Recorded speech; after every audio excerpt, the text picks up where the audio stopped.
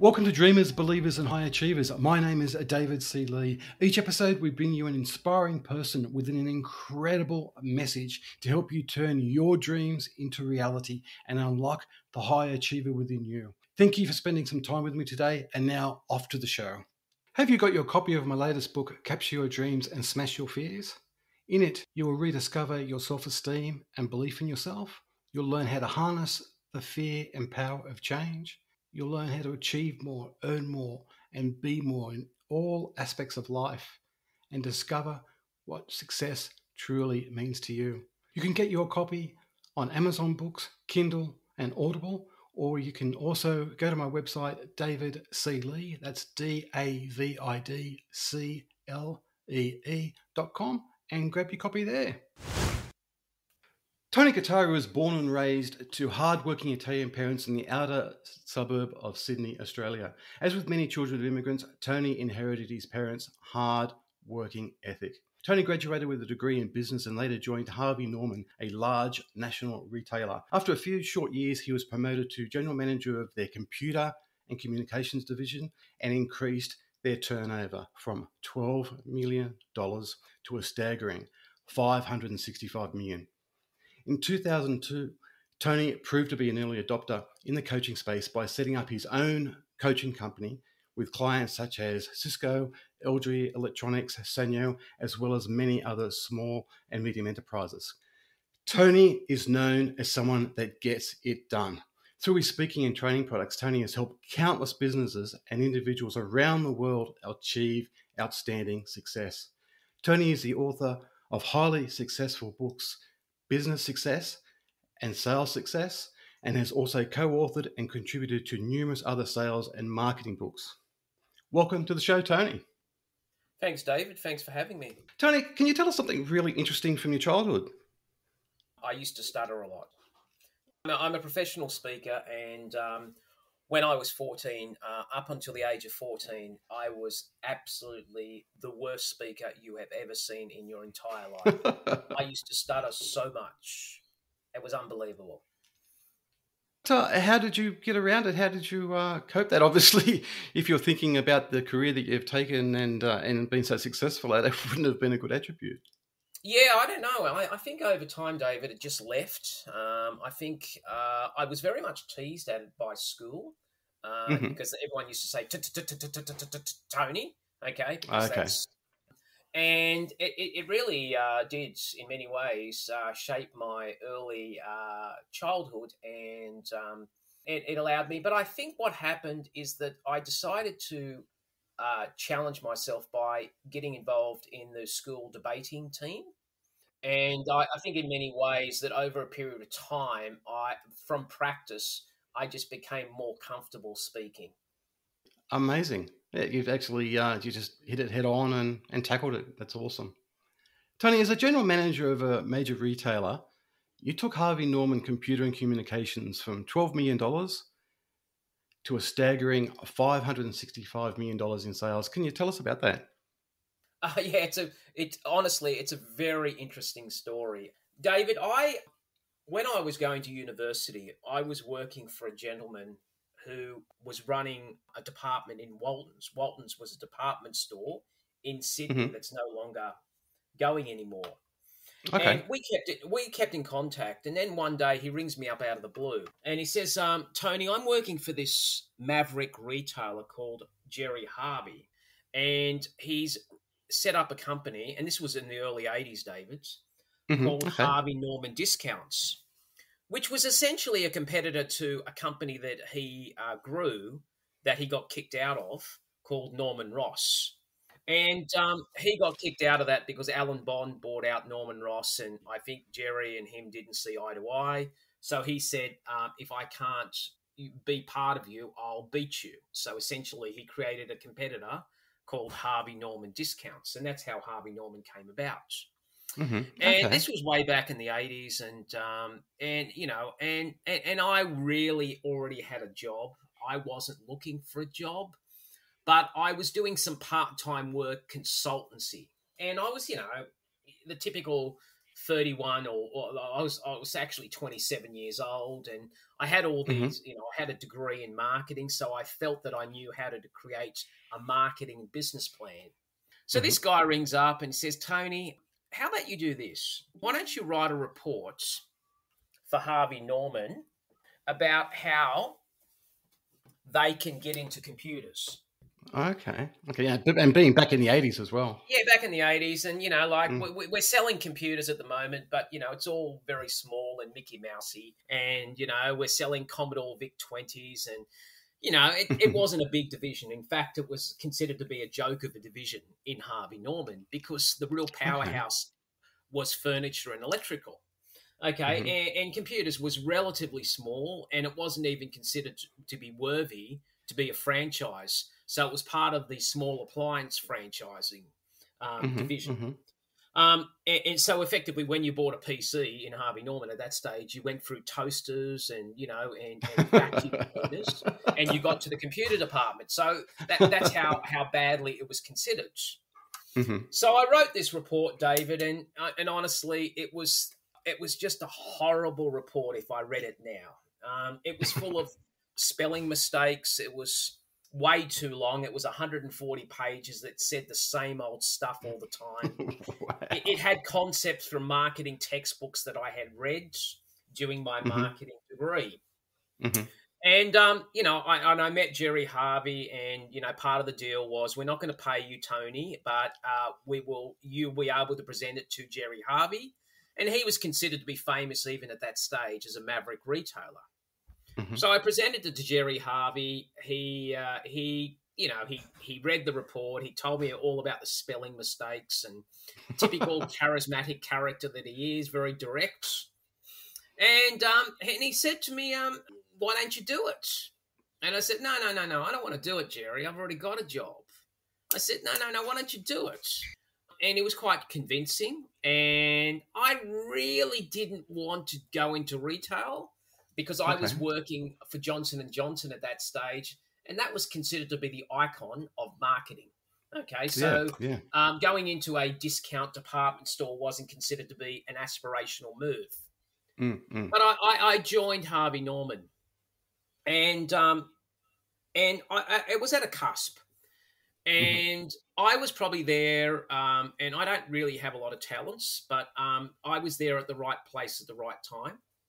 And what happened is that computers started to grow. There was a shift. At that stage, every personal computer sold in Australia was sold through a computer dealer. Okay, so you would go to an individual store that sold computers. Harvey Norman challenged that model. It fundamentally said that we, as a retailer, will sell a personal computer 7 days a week, and we will also give the client the opportunity of buying that computer, which was quite expensive at that stage. The average price of a computer was about $3,000. So that wasn't a small amount of money in those days. Absolutely. And we would allow the consumer to buy that product interest-free. And it just went off. I think in the first year we went from 12 million to about 30 million. And then what happened is that we opened up computer superstores, which were these huge monster stores that had wall-to-wall computers and software and printers, and they were quite large stores. The first kind in Australia. No one else had a computer superstore at that stage. Very early. We became so dominant that we opened up about 60 or 70 of these computer superstores. And Harvey Norman almost instantaneously was transformed. The computer share that was around about 3% of the total business at Harvey Norman, it became the largest single division of Harvey Norman. It's the market share of Harvey Norman selling computers was a massive 80% of every computer sold in retail was sold through a Harvey Norman outlet. Phenomenal. And not only that, because Harvey Norman was a publicly listed company, the share price of Harvey Norman absolutely escalated because it was considered to be a cutting-edge retailer selling the very sexy technology as opposed to furniture, for example. Mm, So it really definitely. fundamentally transformed the nature of Harvey Norman. And I was very fortunate to be there for 10 years. Hmm. And it was a wonderful experience of massive growth on growth on growth. So Yeah. that's a little bit about the story of Harvey Norman. That's incredible. Obviously, there's a little bit of luck there, right time, right place. But luck can only get you so far. Obviously, there's a lot of talent there to keep building it and building it and building it. But yeah, that is an incredible, incredible story. But I think in many ways, the reason that Harvey Norman was so successful is because we had a single focus. Hmm. And you got to realize that we were not welcome in the computer marketplace. In fact, I had huge battles with suppliers, even giving me stock. We were Wow. considered to be, it was very much a lockout situation. So I had to take secondary brands like Hmm. Amstrad and Olivetti. And at Hmm. that stage, the big brands were IBM, Compaq, and Apple. And over time, each one of those brands came to us and said, Tony, you know what? We don't like you. We don't like your model. We don't like your trading terms. But you know what? We can't afford not to do business with you. And Mm. as soon as Harvey Norman was able to establish the big free brands in their stores, we became very dominant because the brands gave us the credibility to actually touch into not only the home market but the small business marketplace. It sounds very similar to Uber, to Tesla, and so many other people that and companies that have really disrupted the market. Yeah, it was very much a disruption strategy. We were Mm. hated. We were hated. I remember seeing ads, and I remember getting booed at the stage when I went to an Apple conference because Apple dealers were there.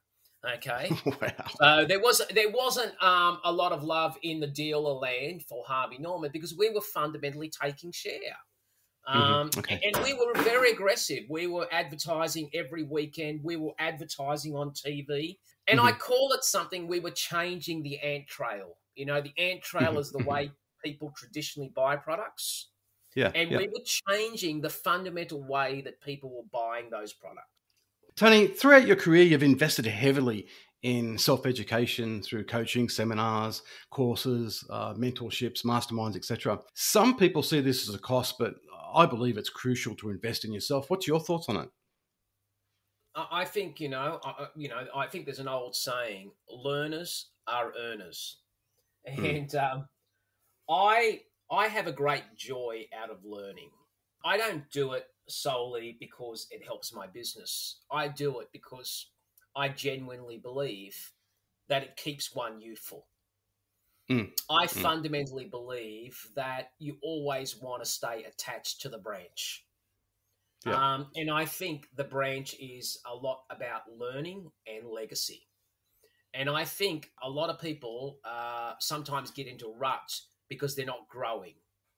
And I continue, even at this stage at 59, to invest in my own personal development on a daily basis.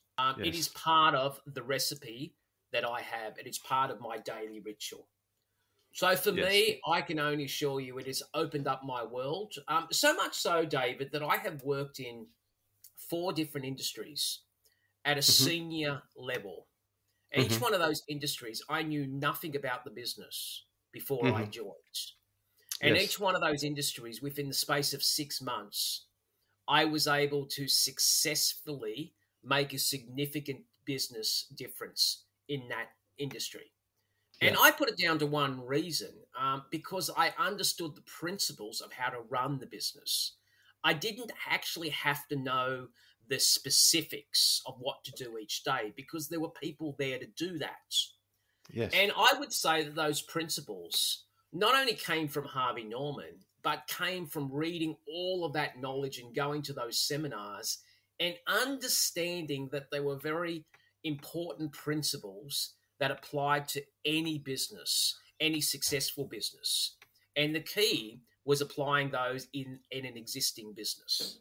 There's that phrase as well. Leaders are readers, Yes. and yeah, your self education. As soon as you stop educating yourself, you stop. growing, and growth in nature is a natural thing. I mean, we all know the stories of people who have been in a job, been in a career for 40 years, 50 years, whatever the case may be, retire, and 6 months later, unfortunately, they've passed away. They've just completely taken themselves away from business, from learning, from people, and think, oh, wow, I'm going to be retiring. I'm going to get a chair by the river and do some fishing. And then 6 months later, we lose them because they stop feeding themselves. They stop that growth. Yeah, and I think it's a really big issue. I think that, I don't think we retire. I think we transform.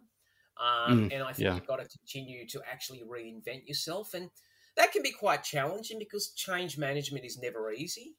And as you get a little bit older, you tend to be a little bit more timid about those things because of the fear of loss. Yes. But you actually realize it is an exciting journey because at the end of the day, it's life. And that is the essence of life. And, we've all heard the stories, and I've read countless books about, people who have only got 6 months to live. And they ask them, like, is there a regret? And it wasn't spending more time at the workplace that they were at. A lot of it had to do with involvement in relationships. Yes. But the big one is that I should have taken more risks. Okay, I didn't give life a go. And they see their own finality in their own life, and their greatest regrets is that the regret they should have tried more things and experimented more in life. And I think they're very valuable lessons because I don't think we take anything with us. And we're great hoarders, but I think we need to be great producers. Yeah, well said. I completely agree with that, Tony. I even break it down to the day, as in what can I get done today so that 9:30, 10 o'clock, whatever time I go to bed, I know that I've gone to bed doing everything I could that day. It may be a little bit maniacal by some people's thoughts, but I just want to get the most I can out of every day, out of every second of life. I don't really want to retire and then sit by the river and then forget about life. But then again, some people that is. I've got a friend, and his aim in life, his goal in life was to live in a log cabin by a lake, do some fishing, do some hunting. He does that, good on him, but it's not for me. And it's not for a lot of entrepreneurs. Yeah, and I think how you define success is based on your own value system. If somebody Absolutely. says, I want to get home and spend time with my kids and be there at 4:30 every afternoon, and they've achieved that, then in my book they're successful. We have a Absolutely. society that really tends to favor financial success at all costs. Mm, But mm, that is not everybody's variable in life. And we no, actually have to realize that one's life goals are their goals. They're not other people's goals. that's And right. and unfortunately we compare, and comparison is not healthy in life Not at all. because that comparison creates envy, jealousy, and sometimes you don't focus your true calling in life Mm, because you take on someone else's calling. And I see it all the time. I see miserable people who supposedly by world standards are successful, but they're either drug addicts or drunks. completely agree. Business and entrepreneurship and life that we're speaking about now, so much of it is about the person's inner game, their mindset. You like most high achievers, you like to take care of yourself physically. What are your thoughts on the mind-body connection when it comes to overall success in life? It's a good question, David. I didn't always look after myself. First of all, I was when I was 51, I was 107 kilos. So I Wow. was I was a fat, short Italian. Um, but I had a life event. Hmm. I got divorced after Hmm. 27 years of marriage, Oh, and I tough. woke up. First of all, I wanted to get remarried, but I needed to package myself again Hmm. because I looked pretty unattractive. So I'm going to myself, well, who's going to marry a fat 50-year-old? Hmm. Okay. So I started to run marathons, Okay. which is pretty weird because, a marathon is 42 kilometers and I'd never run a marathon before. And I did my first marathon when I was 52 years old. Yeah, I continued to run marathons and I got really, really lean. And then I studied health and nutrition because I had an interest in it because I could see the transformation in my own body. And then I started to really understand it wasn't just about exercise. A lot of it, well, 80% of it was about nutrition. So I started Definitely. nutrition and really studied that. And right now, I would probably say I'm 59. I'm the fittest I've ever been. Hmm. I'm doing half marathons now. Hmm. So I've got my next half marathon, which is the Central Coast Half Marathon in Sydney, and Hmm. that Okay. is in June. And I will do 5 half marathons this year. Fabulous. And I tend to work out every day, and Hmm. I enjoy working out every day.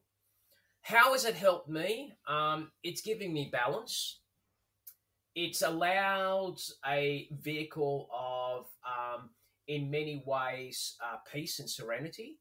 Hmm. I find exercise incredibly enjoyable, and I understand how to drive maximum energy through nutrition. Mm. And I value sleep. I never used to value sleep so much, but I've understood implicitly the benefits of health. And look, honestly, David, everyone can have lots of stuff, but if you don't have your health, mate, it's a zero-sum game.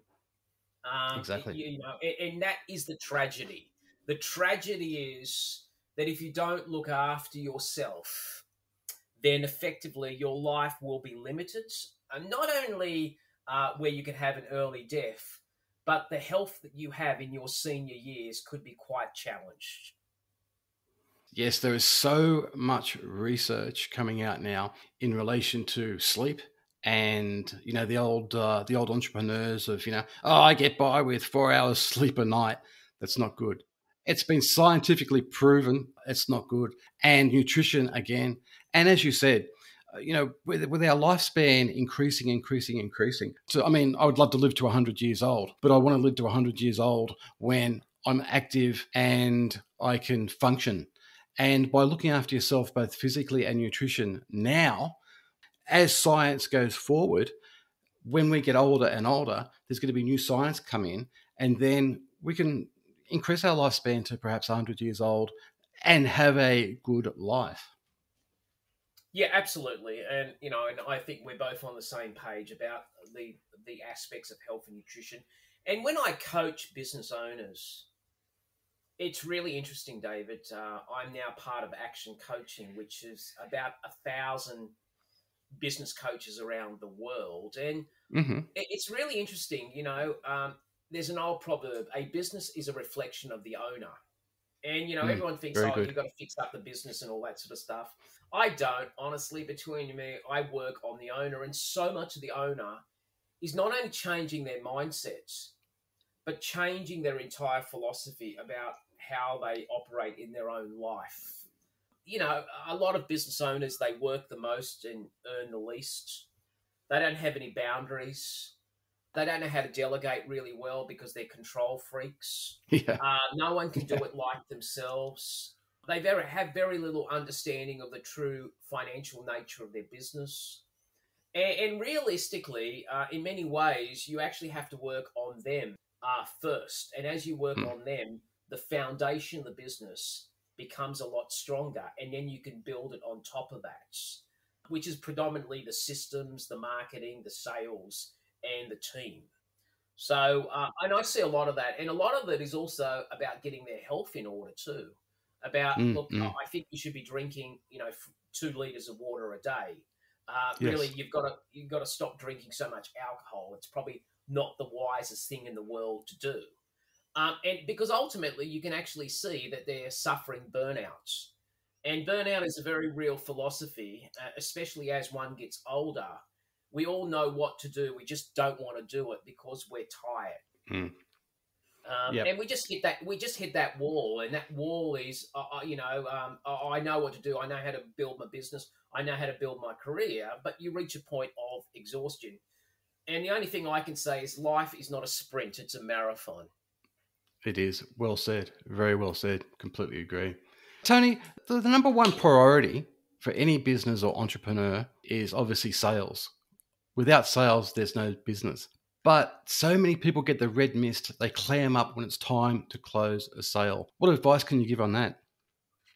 Change your mindset.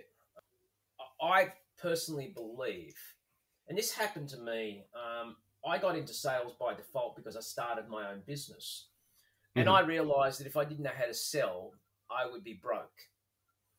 And I was one of those amazing people that was trying to live a lifestyle that I had in the corporate world when I started my first business, which I successfully did.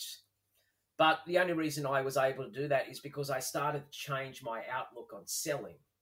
And I thought selling was something sinister, manipulative, highly aggressive, all of those qualities that go with a traditional view of sales that maybe sometimes comes from a media or a movie that we watch where there is some high pressure, deceptive salesperson. Yes, and then I really came to the conclusion that selling is nothing more than helping people buy. And people like to buy stuff. They do. You know, we have churches in Australia called Westfields. We actually have, you know, the shopping guide, you know, shop to your drop.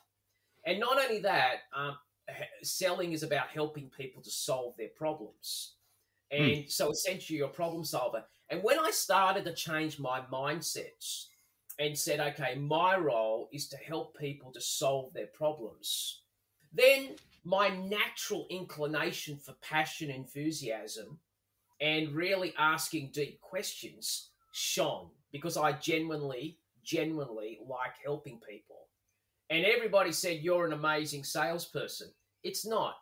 I'm just innately curious about how I can help them. And through that, I become a great salesperson.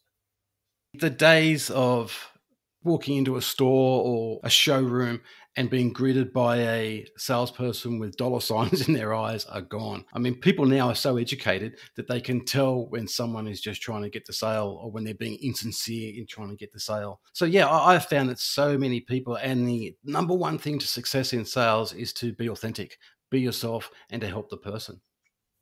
Yeah, very much so, and that's what I really teach. I want you to be transparent and authentic and genuine, and ask really good questions. You know, everyone used to think, oh, well, you've got to have the gift of the gab. It's a lie. The real, true success of a sales professional is the ability to engage with a prospect by having conversations and asking deep questions. And continuing to ask those questions. So essentially, you're not talking, but you're active listening, and that shows that you care. Because people don't care how much you know until you show them how much you care. And so much of the sales industry is still driven by the commission, driven by the quick sale, driven by what you can do for me. You will get the commission, okay, as a result of doing your job correctly, but not the reason you do it. It's an outcome of doing your job correctly.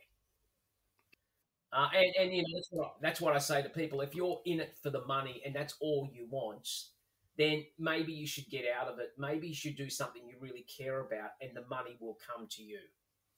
Yeah, exactly. The days of the salespeople or the salesperson going back into the back room after they've put a deal together and high-fiving and whooping about, oh, look, I've got another sale, and then they completely forget the follow-up.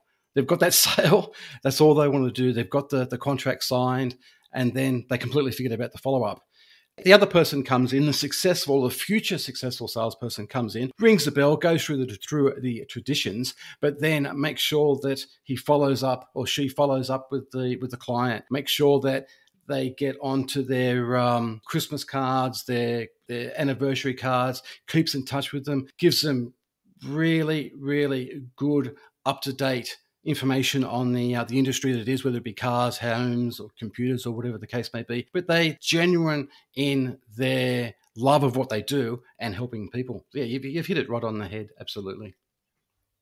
Tony, you with your work as a coach, you've helped your clients obtain some incredible success. What do you believe is the number one barrier that stops most entrepreneurs from gaining the success they're really capable of? It's a good question. A lack of focus. Mm-hmm. I think great successful entrepreneurs need to have a laser-like focus. And that laser-like focus is you've got to stop chasing the shiny balls. Yeah. And the shiny balls are, oh, gee, that's a good idea. That's a good idea. That's a good idea. And it's very easy for us to dismiss what is good and bad, but it's harder to dismiss what is great versus good. And we sometimes think something is good is going to be great, and it never is. It's never meant to be part of our overall agenda, but we get distracted. So I would say distraction. I would certainly say chasing shiny balls.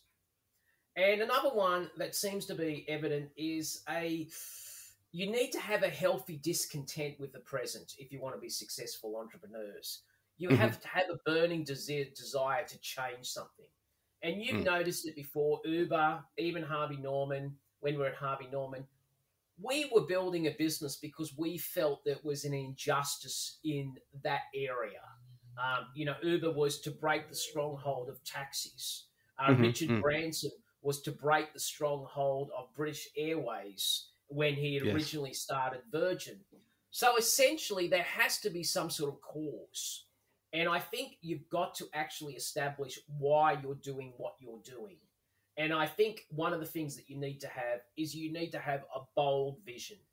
And the vision isn't about making money. It's something that gets you out of bed every single day that will continue to drive you even when the shit hits the fan.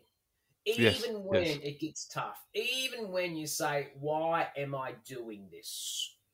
That is, to me, a very important criteria to drive success. It is.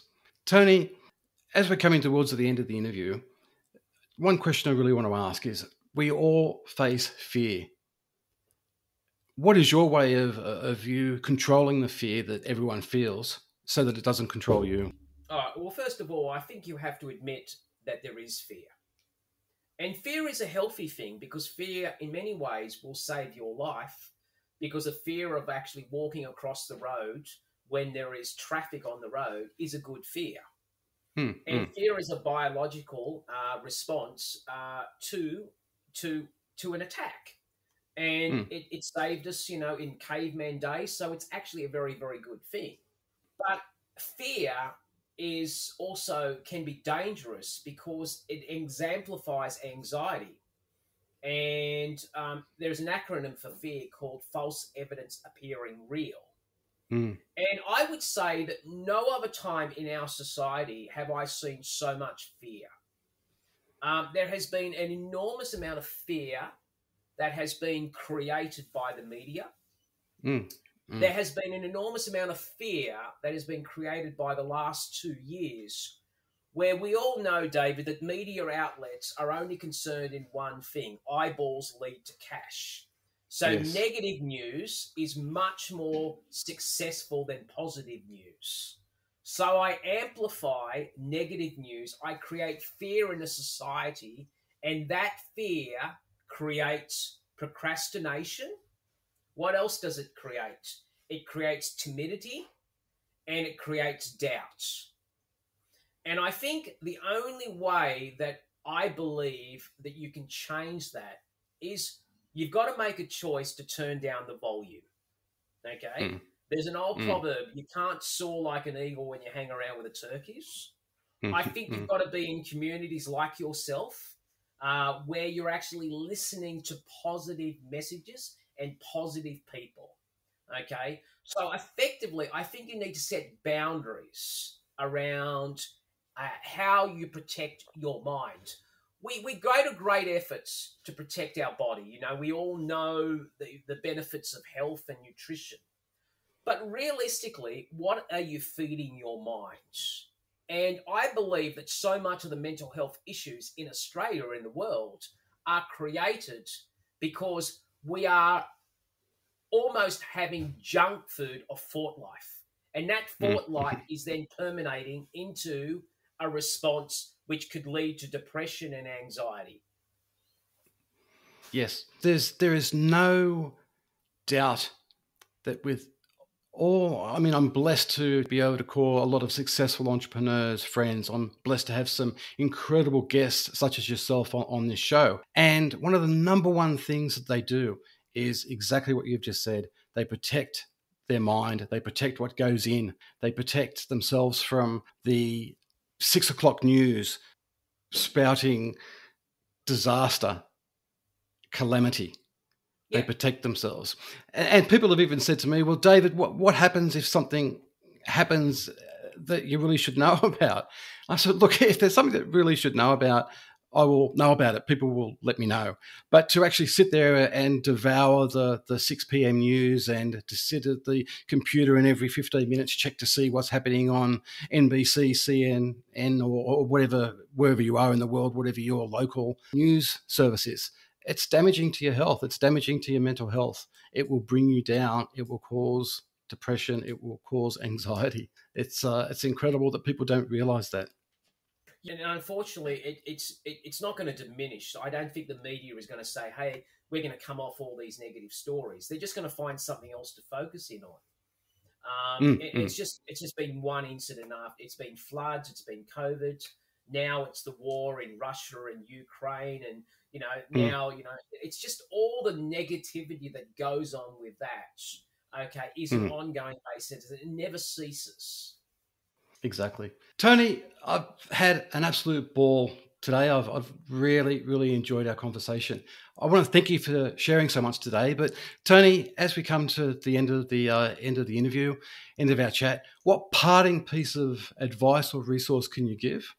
And where can we learn more about your fantastic work? If I was to give you parting thing is that at 59, David, I'm trying to do 4 things in my life. And this is my life philosophy. And I'm not actually telling any of the listeners to take on my life philosophy, but I think you've got to have a life philosophy to live by. And I'll just share mine because all I want is the listeners to do is start thinking about theirs, because sometimes you have to really dig deep in your life to really ask you the question is, why am I on earth? And to me, it was 4 things. It's to live. And when I talk live, it's enjoying the moments, not chasing the next ball, just enjoying the simplicity of life, as easy as a wonderful conversation with your love partner.